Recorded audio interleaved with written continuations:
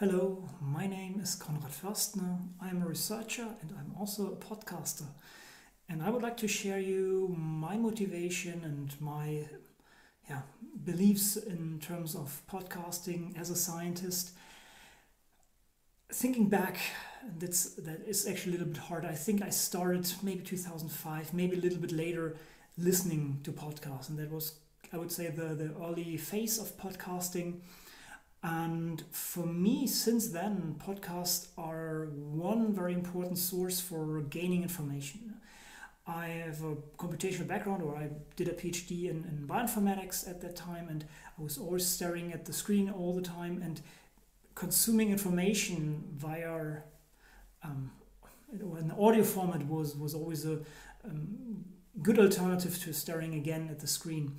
Additionally, also the way podcasts were basically translating the outside world into images in my head, that was also very unique, and a lot of niches were covered with this.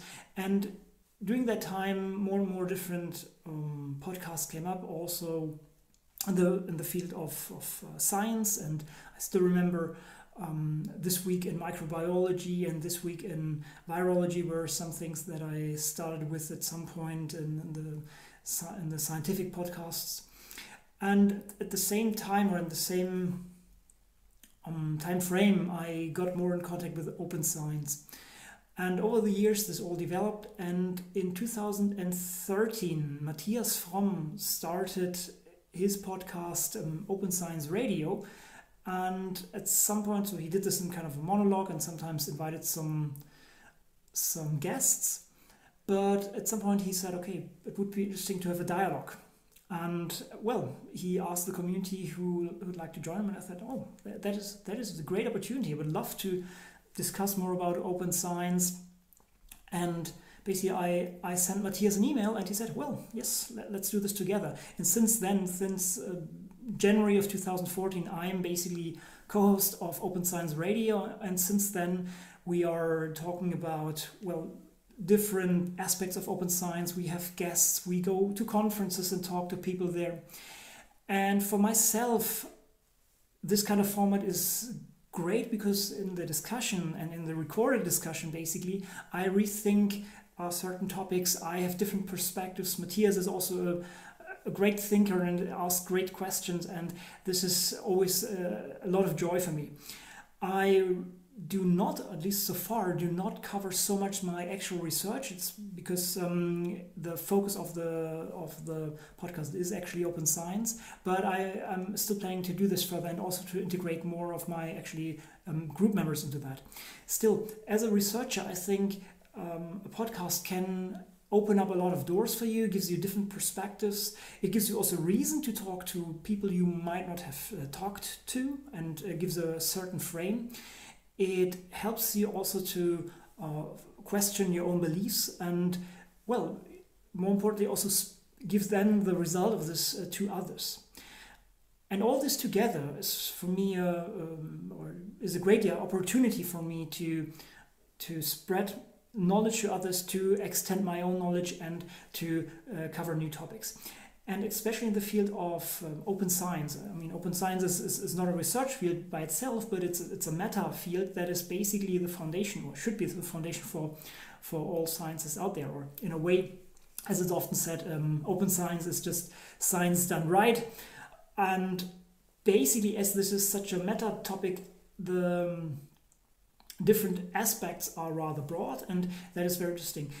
Especially in the early times of open science. And meanwhile, I would say open science is widely adapted, still a lot of work needs to be done. But in these early times, how should I say this kind of thinking, this kind of working as open science advocate was kind of a thing fighting against the mainstream, being more in the niche.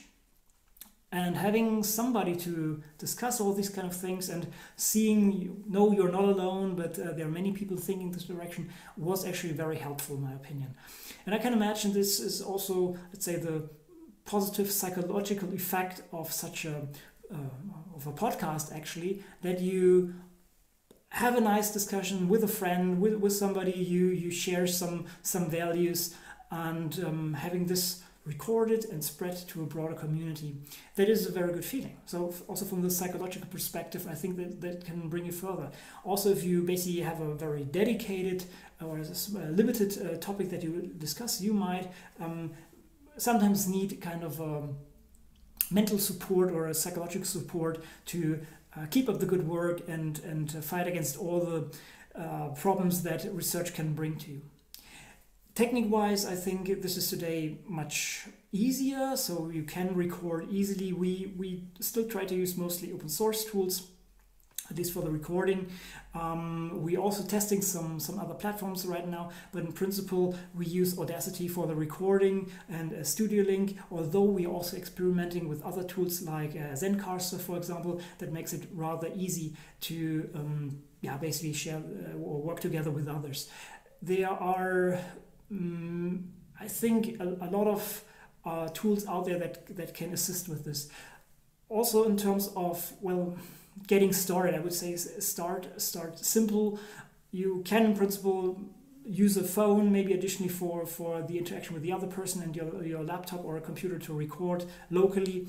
And while I think quality is important, I think you can gain this today rather easily and start from there, and then step by step get into, let's say, the fine parts of this. I have to admit, luckily Matthias is doing most of the editing for us. That is very helpful for me, so I'm not too deep into that, but I think that is kind of doable.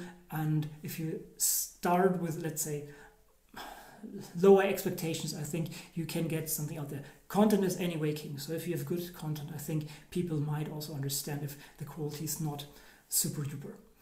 And regarding platforms, also there, well, we as Open Science Radio are strong proponents of openness. This is why we use WordPress and basically the plugins for supporting podcasts in there. And clearly this might be not possible for everybody, so there are other platforms that are supporting this. I would still try to, well, work with open tools if possible. That is, I think, everything I would like to share. I thank you very much for your attention. Feel free to contact me. Listen to Open Science Radio if you want to see how this looks like. We do this in German and in English, so maybe you find an episode for you that covers a topic that is close to yours, so that is interesting to you. Otherwise, feel free to contact me, and I wish you happy podcasting if you feel now inspired starting your own podcast, and hope to see you at some point. Thank you very much, and goodbye.